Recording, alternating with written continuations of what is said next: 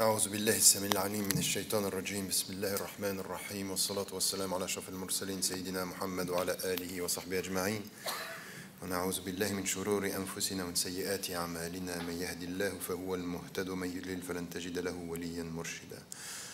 السلام عليكم ورحمة الله وبركاته. Once again, we were here yesterday and we talked about revivalism and Islam. Today, I want again to thank the Islamic Renaissance Front for inviting me, and together with the Islamic Books Trust, inviting me here to Kuala Lumpur. First, for sharing views and experiences, and it was an honor for me to be invited to pay tribute to Muhammad Asad, rahimahullah. For many reasons, I will come to this, but thank you for that, and really, I think it's an important acknowledgement of a legacy, and also, as it was said by Professor Hassan, I think it's quite important always to come back to what the people, or what the scholars, or what great characters in our history thought and provided us with, but also to put things into context and to try to understand what could be useful for us. So, in fact, by what you were just doing before me, it's really the right way to put it, because I think that the overall approach that you presented first through the message of the Quran and then through the worldview of Muhammad Asad, it's quite important. So let me follow, in fact, and just share with you some of the main ideas that I think are important for us, because at the end of the day, to pay tribute is to acknowledge the fact that he gave something, but also for us to be able to translate this for our own time, and in which way we are dealing with this thought, and why and how this contribution is important for us. When I was young, you know, I'm the youngest son in the family, and I met Muhammad Asad, and he was very close to my father for years, till the end, in fact. And when they started to republish his books, my father was at the forefront of this endeavor, saying, we need to do this. It's so important what he produced and what he thought that we need to do this. Because it was difficult at one point, it was difficult for Muhammad Asad to find a way to be heard by the Muslims in the Muslim majority countries, but also in the West. Even his translation of the Quran was not received by some Islamic authorities as something which is without discussion. It was criticized for many reasons, and some of the points that he was making. So this is something which is also important. At the beginning, they pointed out that some of this translation understanding were even non-Islamic. And you should know that in his life, coming from the Jewish tradition and providing Muslims with critical thinking, as it was said, he sometimes heard from Muslims. And I want you to remember this, because this is our weakness. This is something which is unacceptable among Muslims. That at one point when people were disagreeing with him, they said, and scholars and authorities, never forget that he was a Jew. No, don't laugh. Don't laugh. It's unacceptable. It's unacceptable when you disagree with someone to come back to, oh, be careful, dangerous. To remind someone of his past, to criticize his thoughts, this is not acceptable.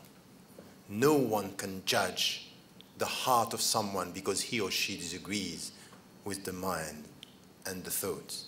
Let us take this as something which is crucial for us.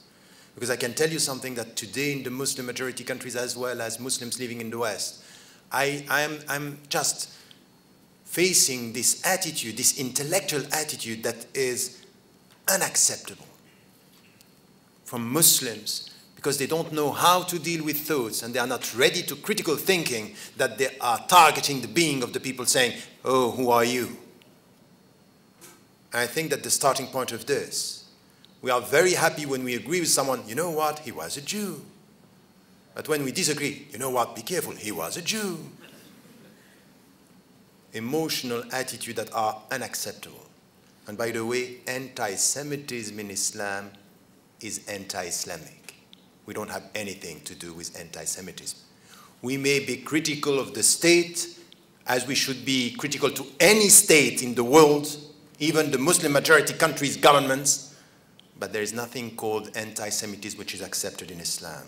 Min Ahl al-Kitab, and when we have someone coming from there, we welcome him without criticizing Judaism as something which is, a Jew is bad because he is a Jew. We will never accept that. This European history is a shame, and we'll never accept that. And I think that it's really important for me, because coming from Europe and talking to you about this, he was a European. And as Murad Hoffman was saying, a gift to Islam coming from Europe. But it's also something which is quite important. He was very strong against the Zionist project, a very narrow-minded, political project. And this is why he came to Islam with this worldview. This was very important. It's his own journey to Islam. But by being critical towards the Zionist project, we should understand that in his understanding, his mindsets, something which has to do with the suffering of the Jews is something that he was respecting and that we respect as Muslims. This is part of us. We will never go from one. Instrumentalizing the extermination of the Jews is not acceptable. To acknowledge the suffering is Islamic. So this is something which, for me, it's quite important as a starting point of the principle, the way we deal with people when they come to us as friends, as fellow human beings, or as fellow Muslims. It's an attitude of the mind, it's an attitude of the heart, is honesty and humility. And I think on that, it's quite important. Then, as it was said, his personal journey is also something which is quite important. It's a quest. He was looking for something. He was. And when he was rejected by his father because he converted to Islam, in fact, what he was saying is that something happened to me that came to me as a robber during the night and stayed in me. This was the answer to my quest, the oneness of God. So he was experiencing this. And it's also from the starting point something which is quite important. It's not because you are a Muslim that you get it all.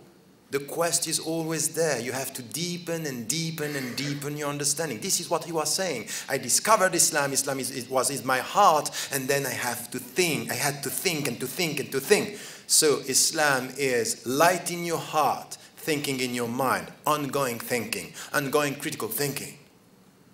And this is the way he was. He was the way by the central thing, which was quite important. I will come as a central word, which he was refusing on this, is never go towards something which has to do with intellectual laziness.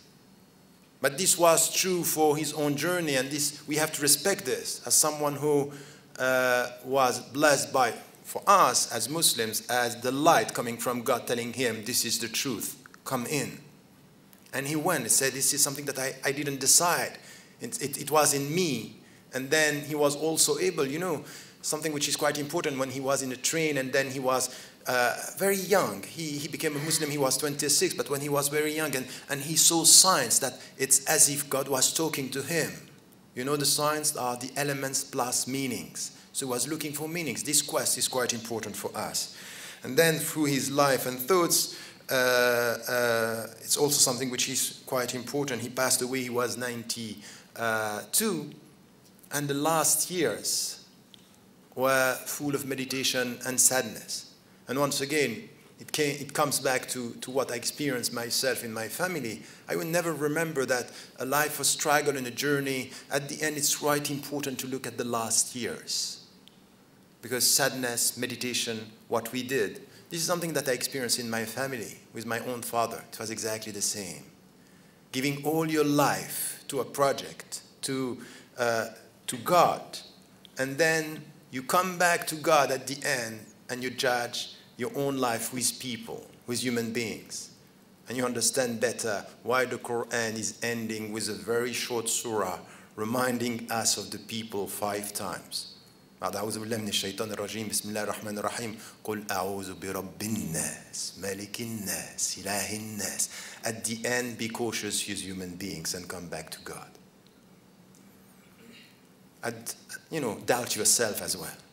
So this is something which he was assessing, and his own son, Talal Asad, who is now in the States, were talking about this last year, saying there was something here which was he was reassessing all this journey, and for us it's also something which is assessing and trying to take from his thoughts things that are important for us.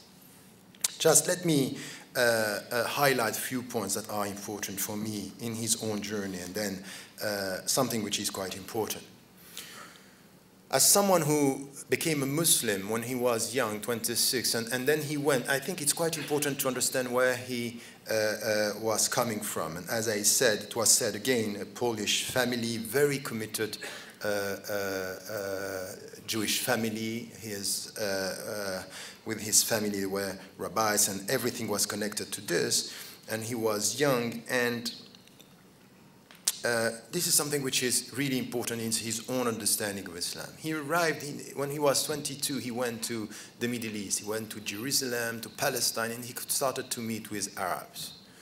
And you know what we got very often is that someone said once, it is said that it was people referring to Muhammad Abdu. In fact, we don't know really who said this the first, saying, that's good that I met Islam before meeting Muslims.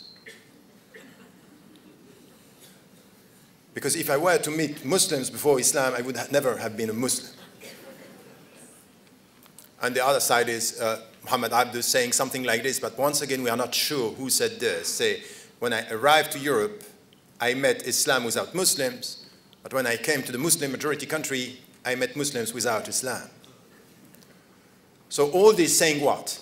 The discrepancy between what the Muslims are experiencing and the very message of Islam that we are all repeating. We are very critical. You know, the first critical people towards themselves about this are ourselves.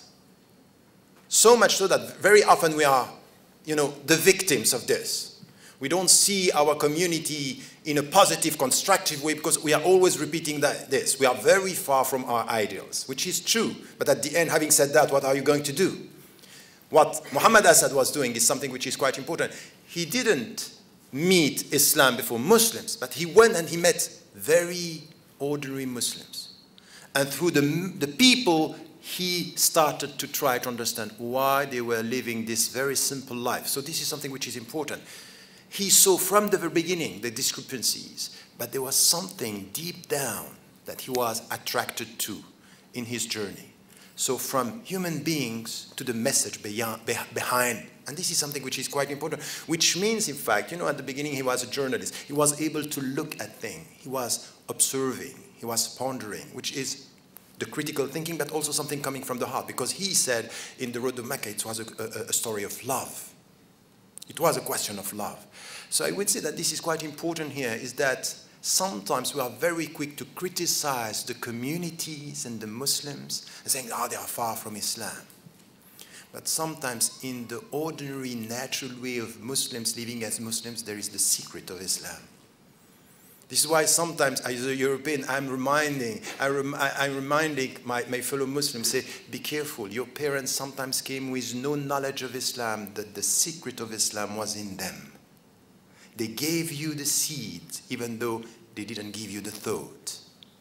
Something is there. And this is what he was very, very positive about this. It was an ambitious project for Muslims, because this is why Muslims were great because of Islam, because Islam is great, as it was said. And I think that on this, it's quite important to look at this journey, and it helps us to be very positive, much more positive than we are.